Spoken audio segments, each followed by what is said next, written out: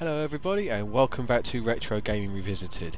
Today we're sitting here with one of the granddaddies of first-person shooters, Quake. Just a little insight into the game. You are a random guy in this really crazy world. You've got 4 different dimensions to go through with about 8 levels in each. As far as I'm aware, there wasn't much of a story. There may be one, but I never saw one, so I can't really comment. However, I can give you my perspective of this game. It blew me away. When I first saw this game, I'd been playing games like Doom, Duke Nukem 3D, which were all sprite related. This was the first game that actually used 3D models that I was aware of.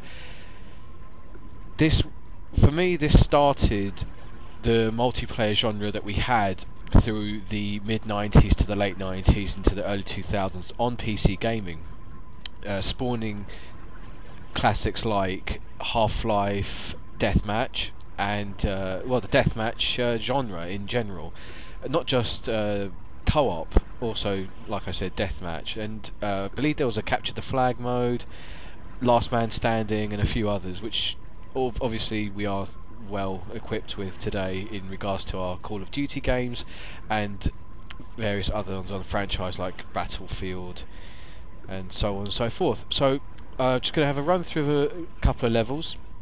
We're going to go for the normal difficulty because I always found easy was, well, it was far too easy.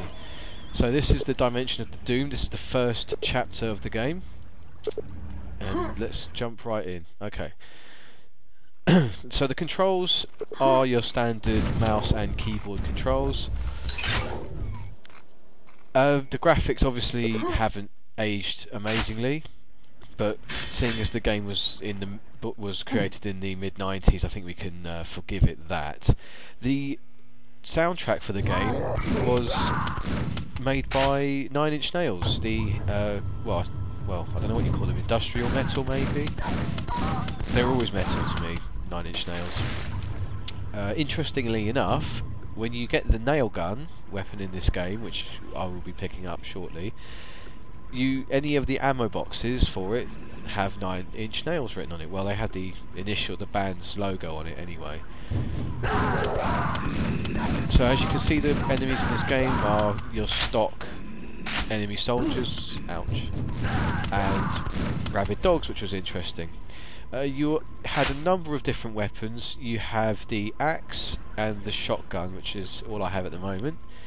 There were more, and there are more, and I will show you. Now this was one of my favourite power-ups, and it always has been, is quad damage. I'll let you work out what it does. Hey,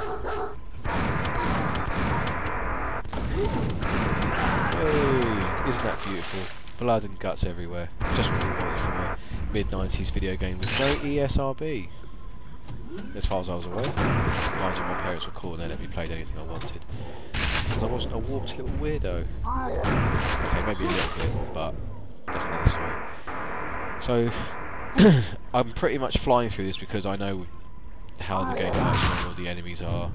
So forgive me if you're not able to keep up. But you can get this game on multiple platforms. I'm playing it through Steam because before I knew any better, I did buy it through Steam. But I'm not sure if it's freeware just yet, because id Software are still around. So I wouldn't have thought, because they would have made it freeware through bankruptcy. Love the double barrel shotgun. So that was the first level. Very industrial looking. It always reminded me of Doom, which I suppose the dimension of the Doomed may be a nod to their previous games, but then all of a sudden it gets very, well, apart from the crates, it gets very medieval. It was the thing is with this game that I enjoyed, it was never quite one thing. It was never one. It wasn't like Battlefield. Everybody's a soldier, everyone's a human. I mean, this guy clearly, you know, has a chainsaw for a hand. He's clearly not human, unless he's trying to rip off Ash from Evil Dead. They also fire grenades like that. They fire grenades at you from rather close range, which is easy to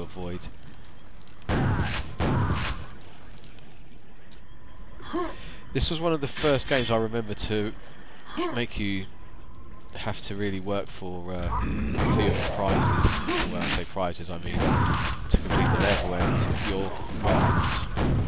Because the more weapons you unlock, the better the game becomes. Or at least I thought so. I'll play with the nail gun for a bit. There it is. I'll use the nail gun for a little bit. Damage. So you can see what it's like. So as you can see, it's like a machine gun that fires multiple nails. That's another thing I liked about this game. It didn't conform to the conventional standard of weapons. I mean, yes, you had the shotgun, you had the axe, which was different because every other game either punched or kicked. You had the standard shotgun, double barrel shotgun, and the nail gun.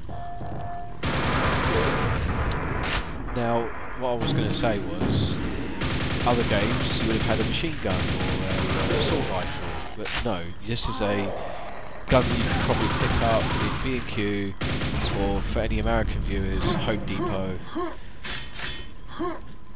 and it would probably cost you maybe £50. So I like the fact that they didn't go too crazy with the weapons. They kind of kept it to things that could exist.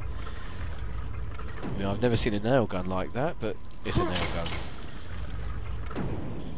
It could also be down to the graphical limitations of the game as well.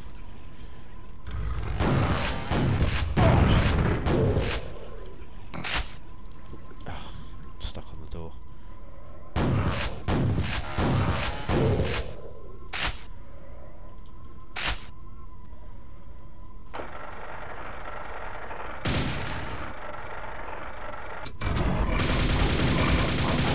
Scary dude. I remember when I first played the game, it's actually I shit myself when he came charging out of there. I was like, because you have to remember, anything I'd seen up to this point was all sprites. So when a 3D when a 3D model of whatever the hell that thing is came launching it out of the darkness at you, kind of made you jump. And this was long before things like Slender Man or Amnesia. So I'm going to wrap this video up now, because otherwise it's just me going through every level pretty much unhalted.